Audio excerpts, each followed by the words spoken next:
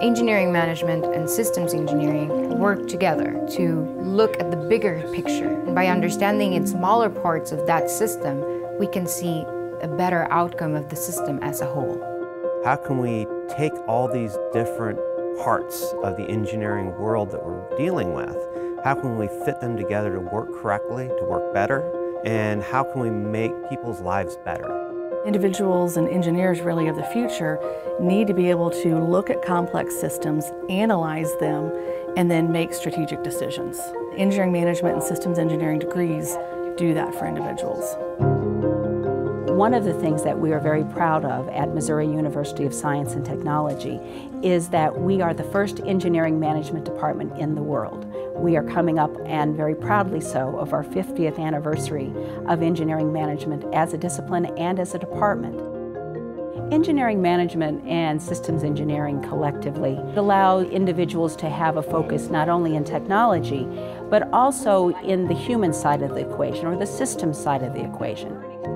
Engineering management at Missouri S&T is a versatile degree. It is not focused on one sector, on one type of job.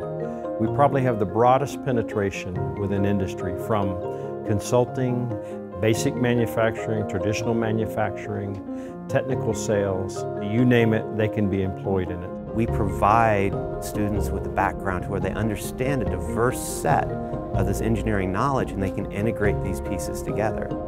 And we provide the students with a tool set to where they can work with engineering teams to approach and hopefully solve these problems in a quick, efficient manner. At Missouri S&T, we have a focus on a number of signature research areas. Supply chain fits within all of these four. Once you have a disaster, goods and services are disrupted.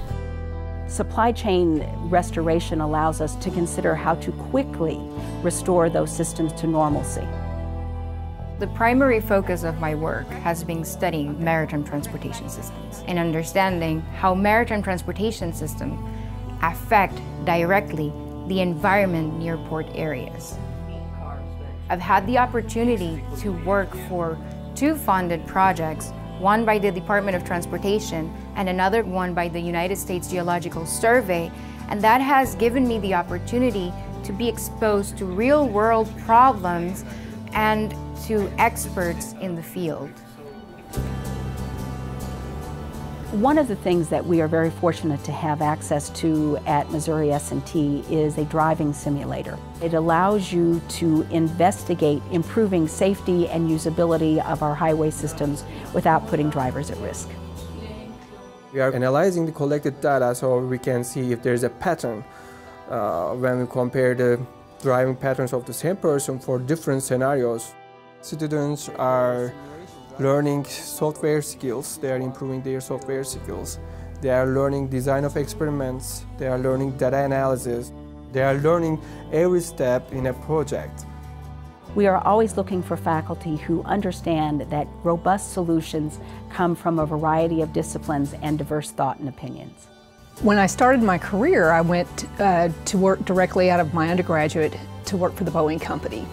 That experience has given me a different perspective on projects and types of projects and the type of work that the students would actually see when they get out. They're not just learning about something in the classroom, they're learning about something in the classroom and then they apply that to a real situation. One of the things that we're very proud of within EMSE and also at Missouri S&T is that we have a dedicated group who bring distance learning to our students. With the technology that we have at Missouri S&T, I have students that are in Africa, in Asia, Australia. Any student anywhere can be watching the classes, participate actually live in the classes as well, sitting from the comfort of their own home. With our projects, the project-based learning that we use students that are on campus and we partner them with students that are working in industry. So that cross-sharing of ideas and learning how to work with individuals in industry really helps solidify those concepts. And it also prepares the traditional students for working in industry. One of the things that is incredibly important to us at EMSE is that we are training the next generation of engineers. All of our research projects include graduate students, and some will include undergraduate researchers as well.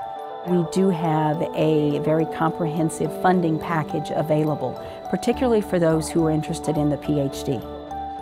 Working with the Boeing Company, Lockheed Martin, other industry, and including that into the work that we do with, say, government agencies such as Department of Energy, National Science Foundation, gives us a broad portfolio of different research projects and different aspects and problems being solved. It also shows them that they need to take ownership, and they are part of society, and they need to make contributions to that outside of just their work.